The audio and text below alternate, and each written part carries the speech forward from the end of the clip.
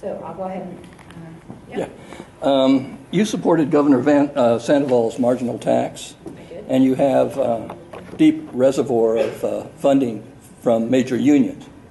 How do you think unionization and the marginal tax will benefit Mesquite? So are you asking me about my affiliation with the union? First and foremost, I'll disclose that my husband's a union plumber, and it's fed my family quite well for many years. And it's working wages, so I'm never going to feel bad about supporting working wages. On the margins tax, here's what I'll say. We all needed services within Nevada. There was no secret walking into the session that we were going to have a shortfall of $400 million. And let me tell you what was going to get cut first. Everything you care about in Mesquite. Because that was the easiest place to go in and cut in the rural areas. But we needed a long-term plan, because on the boom and bust cycle, every single time we have issues. So trying to find a tax that made sense. And here's what I would explain to folks. Nobody likes new taxes. I don't like new taxes, but we all got to pay them for the services that we want and hold folks accountable to the services. But the difference with the margins tax is this. All of those new retailers that you see, the fancy shops at the premium outlaw malls and all of them, let me just tell you the truth of what was going on.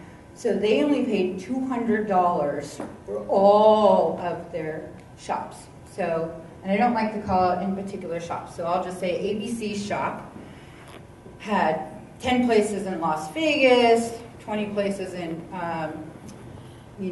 Clark County, 12 places in Washoe County. They paid $200.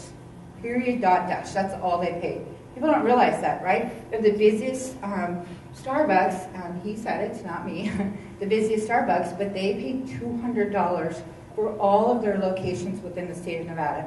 So we had to come up with something that made sense to have a level playing field, some parity, so that folks knew that everybody had to pay. Because a mom and pop, the little restaurant that I ate at last Sunday, they too had to pay that $200. They were paying the same amount as all of those big retailers.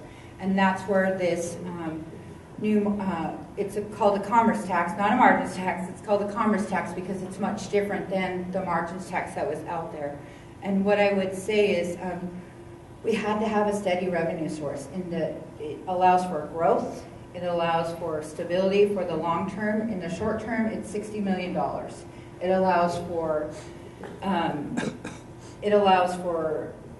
incentive, I guess, to say if you hire employees, then you can write off your employees. It allows for health care benefits, all of those things that many of you are already providing. So I think that having a steady revenue source for the state of Nevada, and we got to remember the state of Nevada, is going to be beneficial for the long term.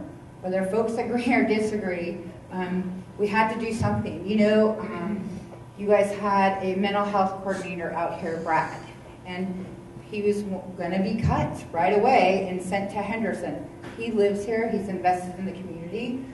I was able to call the state so that we could keep him here at least one day a week and work towards keeping him here on a full-time basis. But many of those positions, had we not passed a steady revenue source, would have definitely not benefited. And I want to remind folks that it's a $4 million threshold. That is a big threshold compared to where we were with all of the other conversations.